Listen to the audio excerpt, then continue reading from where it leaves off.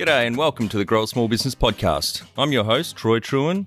Each week, we speak with an owner who has grown a business with 5 to 30 team members to something bigger.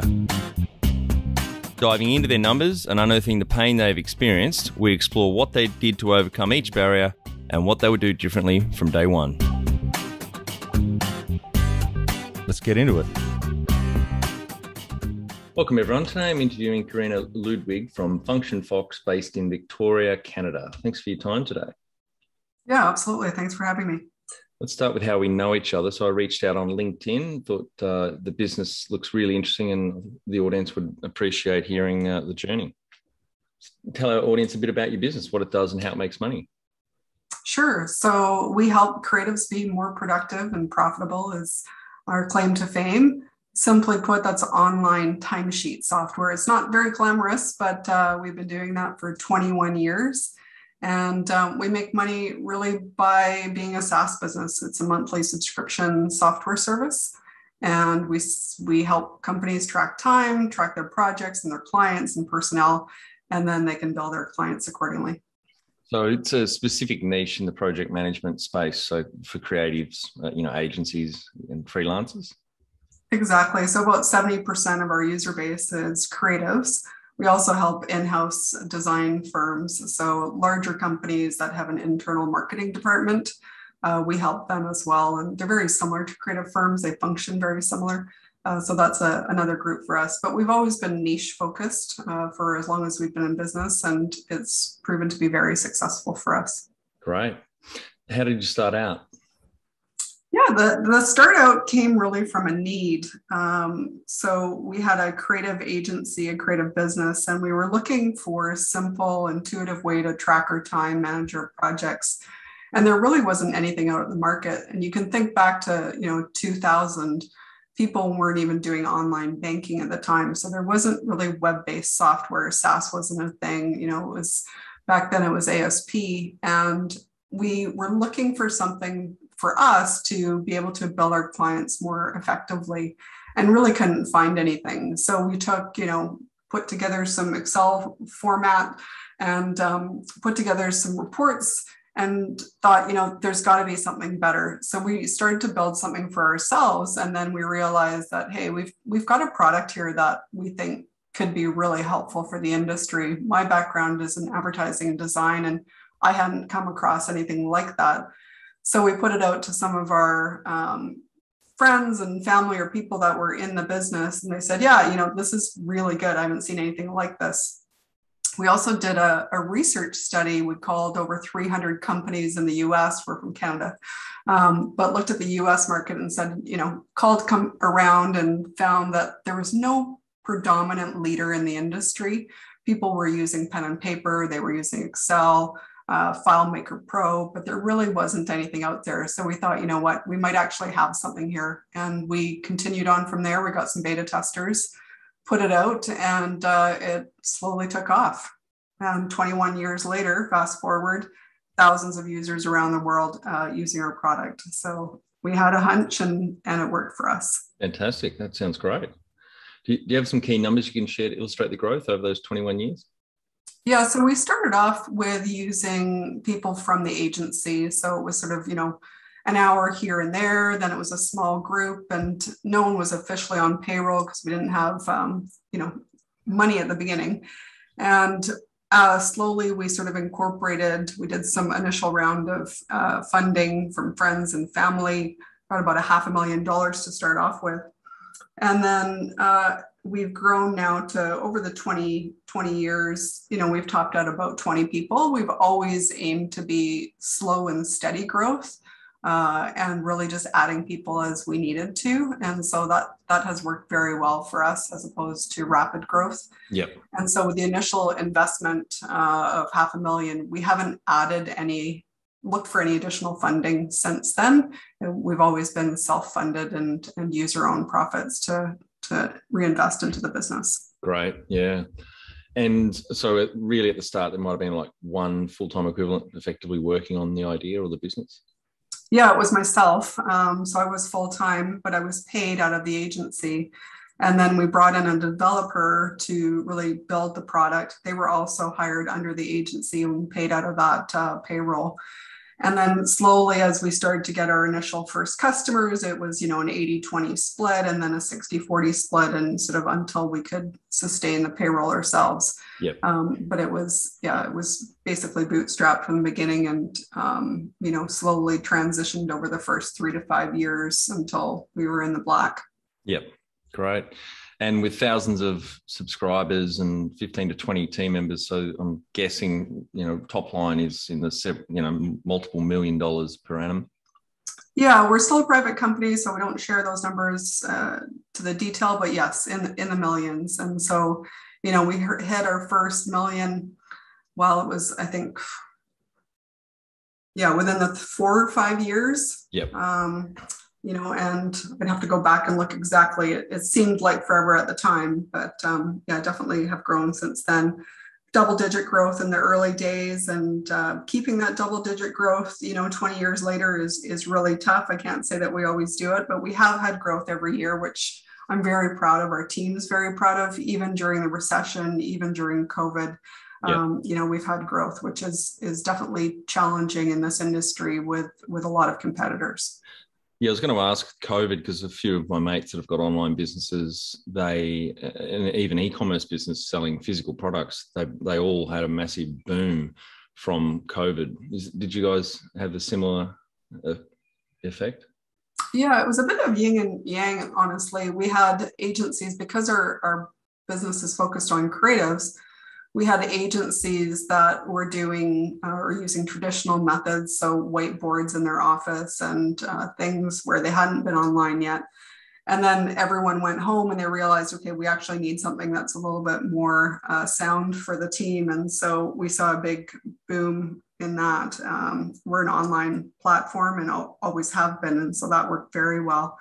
We had some of our clients that focused on the hospitality industry or industries that were not booming, and subsequently they had to let go some of their teammates. So that, took a little bit of a dip in our numbers, just subsequently based on their layoffs that they had to do. But we didn't see a big shift. And I would say that it worked out well for us. We were sitting in a good spot. We didn't have to lay any team members off. In fact, we hired during that time. Yep. And so it's we're very fortunate. When was the moment you felt like you'd succeeded? Probably, there's little wins along the way. And I think as a company, you really have to celebrate all those little wins. I remember our first paying customer that wasn't a friend or family member. Yeah, it's always a good feeling, isn't it? It was a great feeling. We broke out the champagne and we're like, let's just keep this going. So I remember that. But the success along the way, I think, it's a good hire sometimes. I've been really excited about certain hires. It's landing a whale client. It's, landing another great client, or it's a really good connection in terms of getting coverage or getting a referral. I think referrals are always success for us, because It just means that, what we're sharing and the product that we're putting out there, people truly value, and they're sharing it with others. So I'd say, success looks for us when people are happy and people are sharing our story and sharing our product. Yep. Number one thing you'd recommend to marketing a fast growing business? Great people and a great product. I think you have to have both. The product is primary, I would say. Regardless of what you're selling, referrals is the number one. So back to that, I would say, if you can have a great product and great people that can tell your story, you'll do wonders. Is referrals your main source of new clients? It is. Yep. It has been for our entire tenure of the company. Oh. Referrals is always one of our biggest drivers. Yep. That's great. That doesn't mean that you just shit at the other marketing, just you've got a strong product and great service. Mm-hmm. Anything else on funding the business? So initial little bit of investment, $500,000, any bank finance or grants? Yeah, we do. We have, there's a Canadian grant. We looked into a few different grants. IRAP is one that people can look into if they're interested. And then SHRED, which is the Science Research and Educational Development Fund, I believe it stands for. But SHRED is really good, where if you're building new innovative technology, they will come in and give you funding for that. So we wish we'd have learned about that a little bit earlier. If there's new people starting businesses, that's one you can definitely look into in Canada.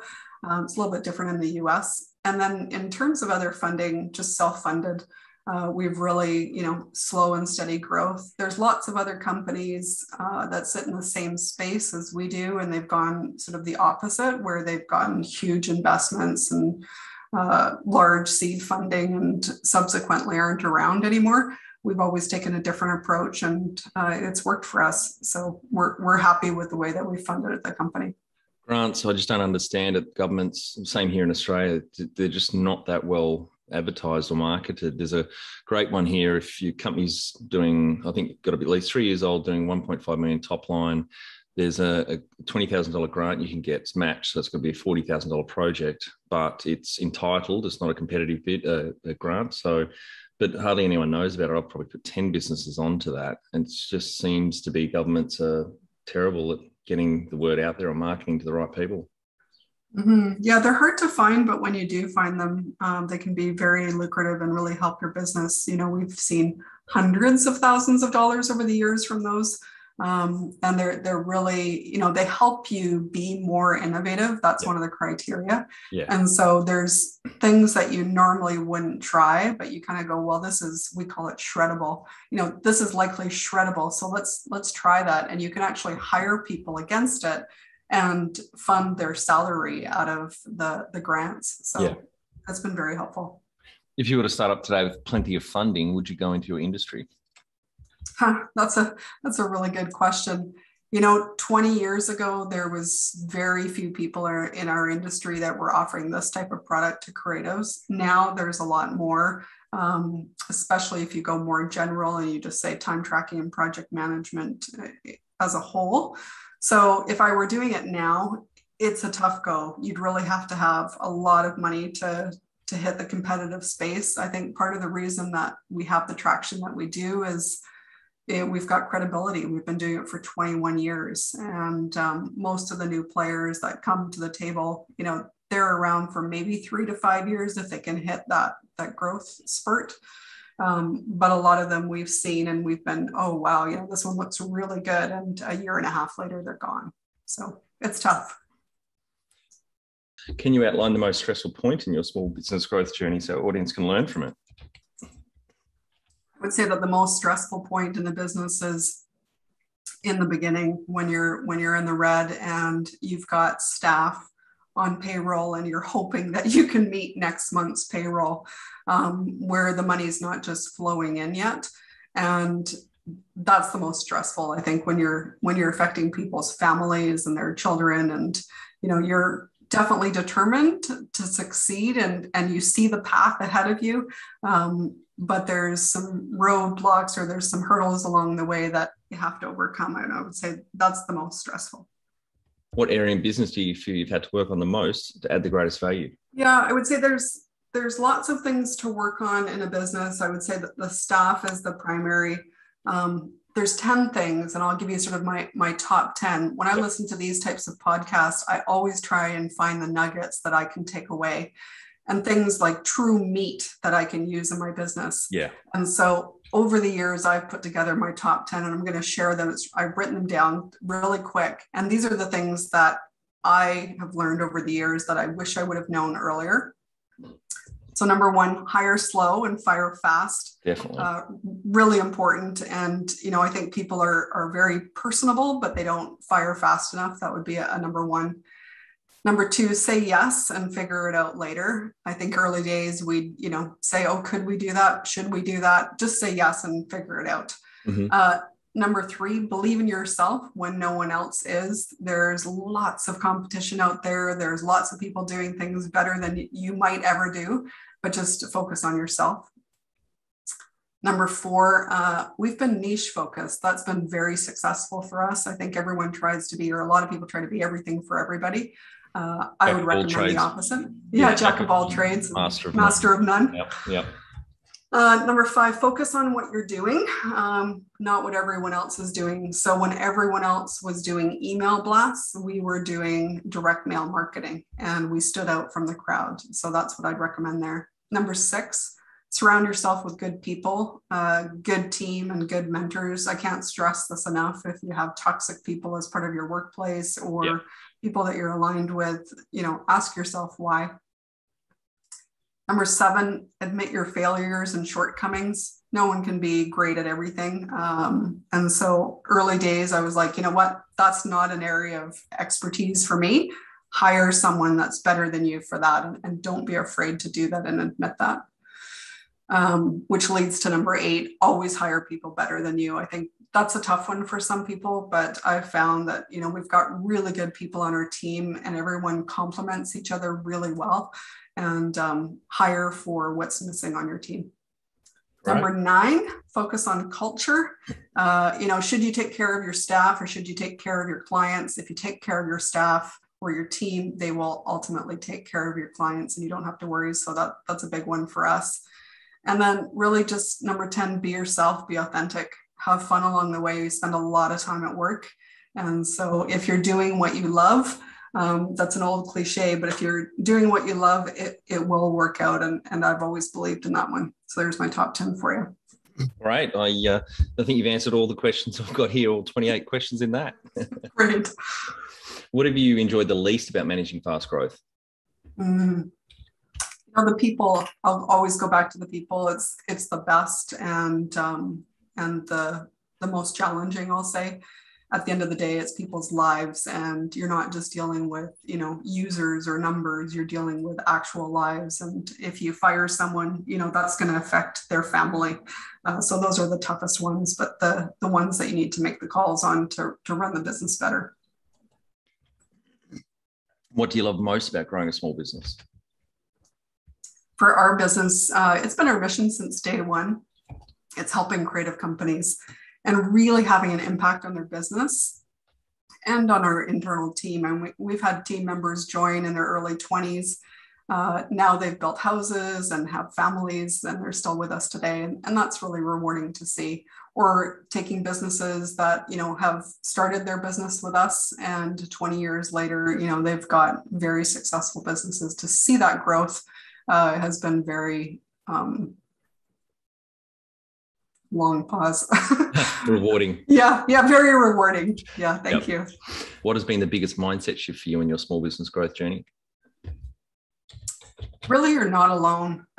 It feels like it some days, and people say it's lonely at the top. I would say it's lonely if you don't seek out help with other people. There's plenty of help out there, mentors, advisors, and you just have to be open to ask for it and accept the help. Someone's been on that path before you, and it's shows like this that I think really share that, and lots of opportunity for learning. So I'd recommend that's one big mindset shift, is to just reach out to others. Yeah, don't reinvent the wheel, learn from other people's mistakes. Mm-hmm. What's the number one habit you think a small business owner needs to develop and maintain? Definitely determination and diligence and connections. Never realize the true importance of networking in the early days. You think, I'm going to do this on my own and I'm going to just fight for it myself, and our team will do it. But really, connections can get you so much farther faster. And I would say do more of that if you're not already doing that. Find it hard to define a clear strategy, then communicate it and execute it alongside the rest of your team? Or you currently don't work a simple quarterly strategic plan to boost your team's performance? Our Business Growth Formula online course is perfect for small business owners with 5 to 30 team members wanting to grow. We share the mindsets, habits and tools to be a legendary leader in your business. growsmallbusiness.com. So you've got around 20 team members now. Can you talk to how you've added people to the team, some wins, mistakes and advice for those listening? Yeah, absolutely. We've hired probably over 100 people in the last 20 years. I would say the number one thing to, in terms of advising, is trust your gut. It's always right. And again, that hire slow and fire fast. Good people can make the difference, and people that aren't an ideal fit can have just as much of an impact or even more. Yeah, I think those 2 points is really good to touch on. Go with your gut, but also hire slow. I think small business owners go short on this. They don't invest enough time in the recruitment process. But the more you can get a candidate talking, the better chance your gut is going to have to make its mind up on whether they're a good fit or not. So, do several interview rounds, get more than obviously 1 or 2 people interviewing them, and let them do 80% of the talking in the interviews, and then see what your gut tells you. Yeah, and we've also done team interviews in the early days when our team was small enough. The entire team had to vote to have that person come on board. And there was people that I wanted on the team, and the rest of the team were like, no, you know what, this is not the right person for this reason. And I listened to that early days, and it worked out very well for us. There's other ones where you're like, you know what, I really need to just fill this position, and this person seems right, and you put them into that role, and they're not a fit. And I think the other one on that is we promote from within. So, taking your good candidates or your good employees and moving them up to manager roles, really make sure that they're right for that. Sometimes they haven't been, and, they might be a great salesperson, but they're not a great manager. Yeah. And so don't just think that automatically because they're great in sales or because they're great in this role, they'll automatically be great at leading people. It's not always the case. Absolutely. That's a great point. What are some things you recommend to building a sustainable and kick-ass culture to help with the growth? Yeah, I'll go back to one of my earlier points. Just be authentic, be yourself. I think a lot of leaders aren't vulnerable. They're not open enough. I would say, we're all people at the end of the day. We all do the same things at the end of the night. We're all going to bed, we're all having meals, we're all going to the bathroom, whatever it may be. But just be yourself. And the more you can connect with your team on a personal level, I think the more the team is aligned in terms of working together as opposed to working, for someone. I always like to work with the team as opposed to, having someone work for me. Yeah. Tell our audience how you've handled balance. Yeah. So, I don't have kids, but I do have a family. I've got three Great Danes, a husband, a cat. And balance for me is every day finding something for yourself. Even, I like traveling, I like learning new experiences and adventures, but doing something every day for yourself has always been successful for me in terms of finding balance. Yeah. How much professional development have you invested in yourself over the years? I would say quite a bit. In the early days, maybe not as much, because really, really focused on the business and a lot of hours there. Over the years, as we've hired more people, I've looked at professional development in different ways. Before COVID, I would drive about 40 minutes a day. And so I would do podcasts on my way to and from work. Yep. Now that's shifted a bit. I've joined a couple boards. And so I've sat on a couple boards. One is for Island Women in Science and Tech, and the other one is Biotech, which is a Advanced Tech and Entrepreneurship Council. It's in the SaaS tech space. And so those have added a lot of professional development, and then general conferences and, courses here and there that I've done.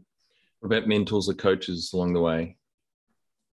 Yeah, we've definitely hired coaches or mentors along the way, usually when we've hit a plateau or when the team has come to a crossroads or a major conflict. Do we want to go in this direction or that direction? And no one has a crystal ball. So you kind of have a few different heads at the table and kind of think, okay, what's the next roadmap that we're going to go down?